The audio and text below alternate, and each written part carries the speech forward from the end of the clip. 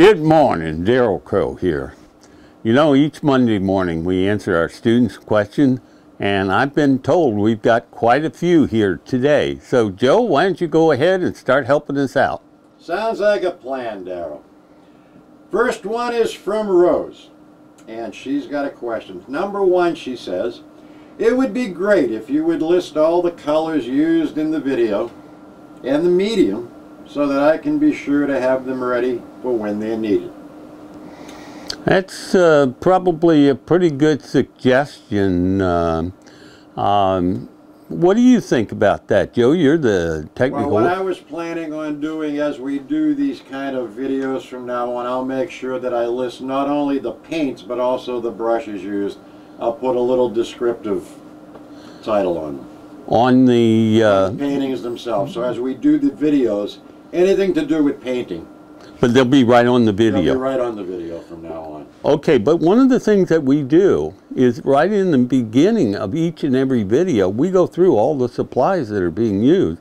And the paints, the brushes, and the medium, as well as the canvas. Now, I don't say the canvas size, but generally I use a 16-inch by 20 canvas or an 18-inch by 24 canvas because they fit the camera lens size better than any other canvas. It just may be more helpful if we also put the text as well for a visual aid, because you do always mention the colors and brushes you're using, but they're not really descriptively pointed out in print, so maybe that will help. Okay, well that will be something we'll be doing from now on, Roz. Now, Joe, do you think we should have we have a general list of supplies on the websites?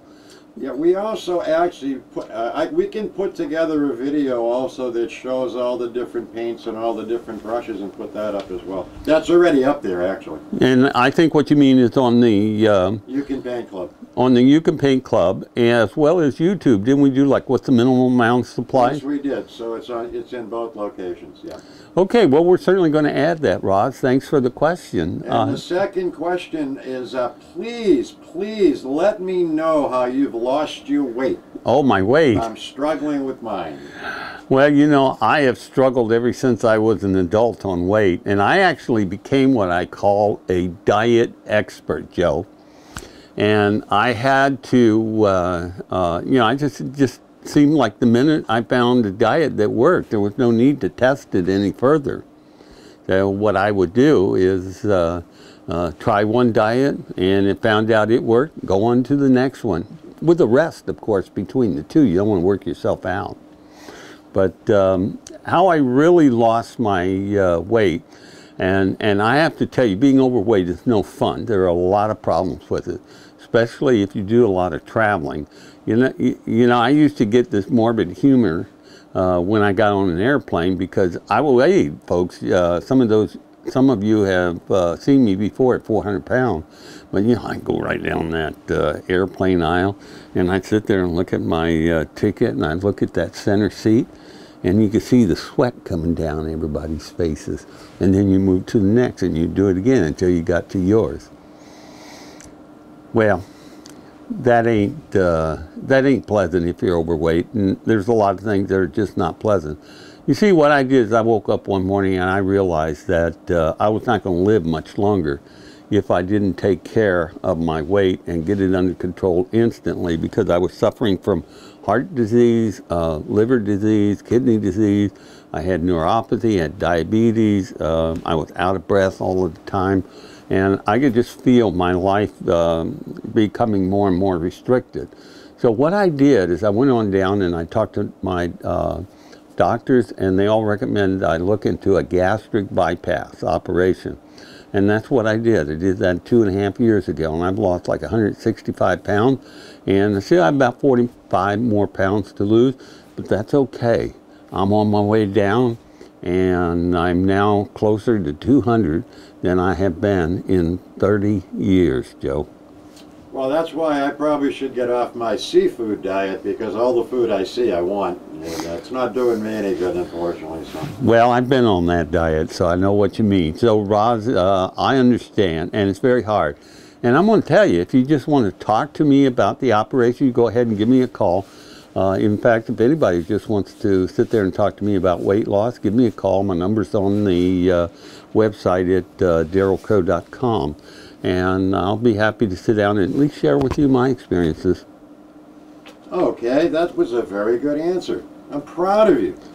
Unfortunately, the next question is technically related. So I feel where you no longer let me have access to your answer hat, I came up with my own.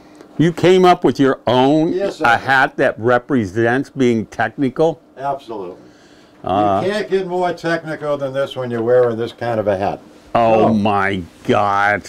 What? That is no technical. Do you realize the painstaking process I went through to figure out the right answer? There, that'll take care. Now we're talking. Now this is. Does it work? Yeah. Now I feel confident. Yeah, the question that I have that's technical is about our painting club. And the biggest question we get is, will the videos play on mobile and platforms? And if what do I have to do? Our videos are set up to play on any platform. Android platform, Apple platform, iPad, iPod, you name it. The whole thing is we have a section on our paint club. It says mobile users click here. You click there and the video should play. Now if they don't for any reason, you may need to download the app specific to your phone or device that you're using. There's several apps out there. They're all free, but you need to make sure you do it. Like Apple doesn't have a flash player. However, our mobile platform is set up for them to play it, but you may need an app specific to your device. There's too many devices. They're too numerous to list. What I'll do is I'll do a posting, and we'll post it on the front page of one of our videos, and you see exactly what you need. But there's just so many of them out there. I don't have the time at this particular point to do it. But that's my answer. And thanks for the wonderful answer hat. I will now turn you back over to the man who will never let me steal his hat again, Daryl Crow.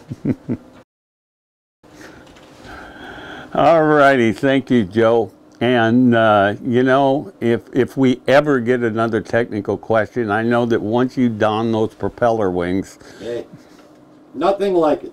It's in celebration, actually, of the 110th year of the anniversary of flight.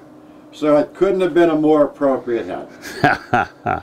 Now, we have another question that says, I am having trouble with pine trees. There are so many different ones, and I'm hoping that you can show me the secret. I can do deciduous trees easily. In fact, when I was painting with acrylics, a tree was always there. What's your solution? Please help. Okay, pretty much I like using a fan brush to make the pine trees, or the evergreens as I call the family of trees.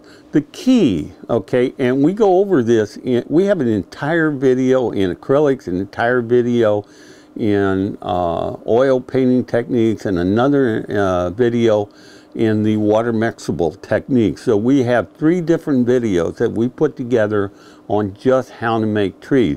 And I go into exhausting detail on how to do the evergreen trees.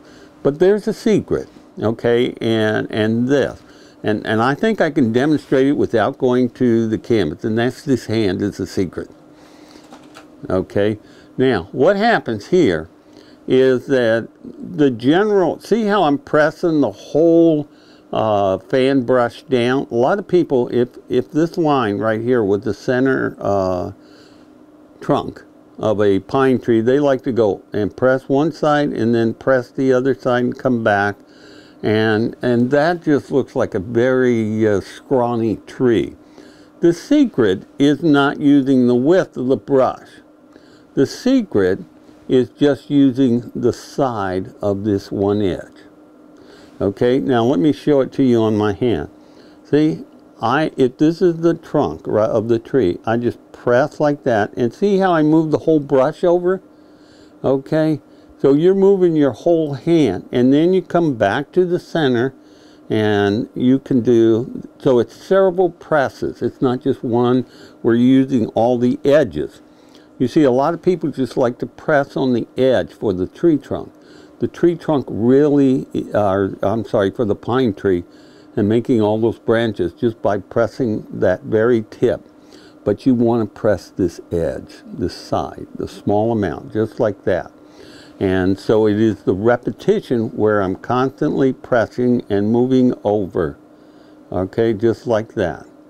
That's the secret. Now, I show that in a lot of films.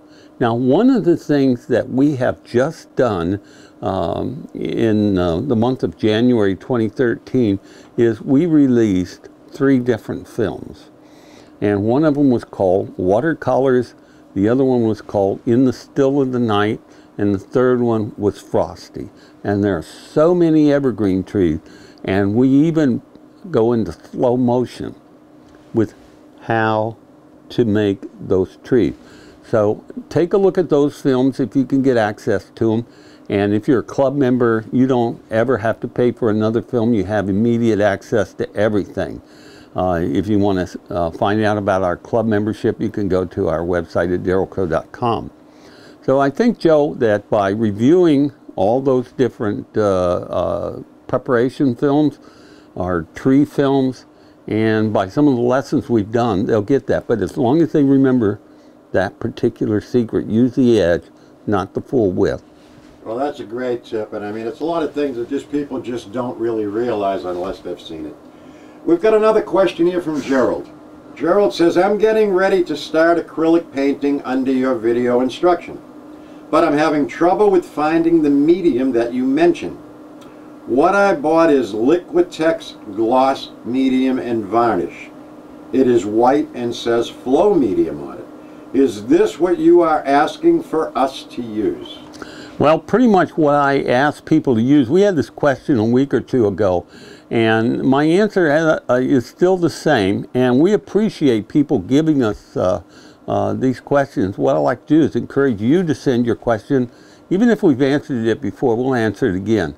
And we just want to make sure that you get the answers you need to keep you painting.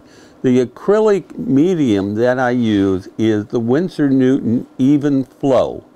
And it is such a good acrylic medium. I also love using Chroma's Atlas lean medium, or not lean medium, but their acrylic medium. And I also like using the Martin F. Weber acrylic mediums as well. So there's a lot of companies out there. They're making medium.